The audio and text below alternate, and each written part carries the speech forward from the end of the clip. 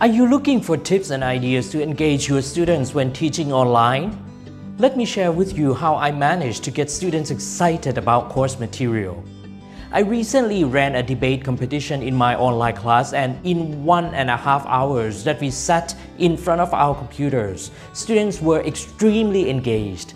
They even wrote to me privately saying that they enjoyed the lesson very much and learned a lot from my class. Now, let me share with you how I ran this debate in my online class successfully.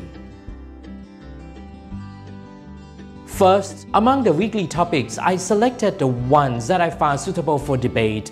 In my case, I taught organizational communication, and one of our topics focused on the pros and cons of teleworking. Another topic was whether or not workplace romance should be disclosed. We would like to argue that the disclosure of workplace relationships infringes on privacy. Couples may feel like their private life is being exposed to the organization if their relationship is made known. This causes stress to them as there is no clear separation between work and private. Keep in mind, a good debate topic should provide opportunities for the affirmative and negative teams to develop their arguments equally. Second, I divided my class into 4 groups and prepared 2 topics for them to debate. They were assigned the affirmative and negative roles for each topic. I gave them 20 minutes to prepare their arguments with the team. This reasonably limited time seemed to get them energized very well.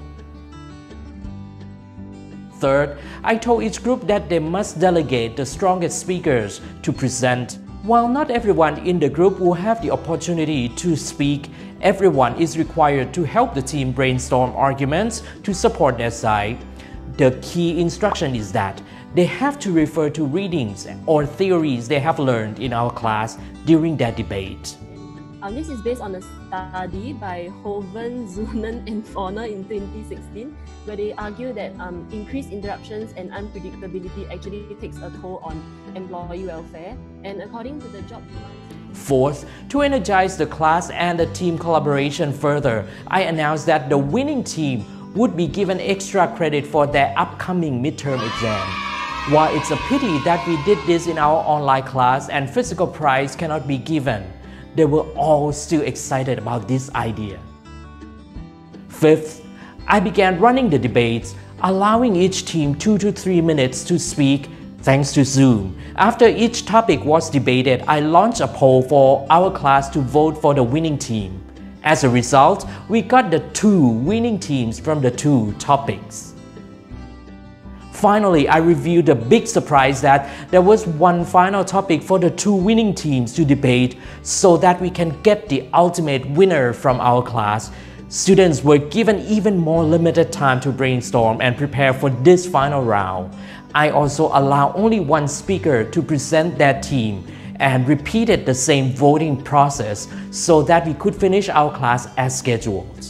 I finished all these activities in just 1.5 hours. The whole class was actively engaged in brainstorming, presenting, listening to the debates, and voting for the winner. Students usually enjoy constructing their arguments in this activity, but specific details on how you run the debate can be adapted to suit your context. Just trust your students, allow them to speak, then your online teaching can be engaging and fun.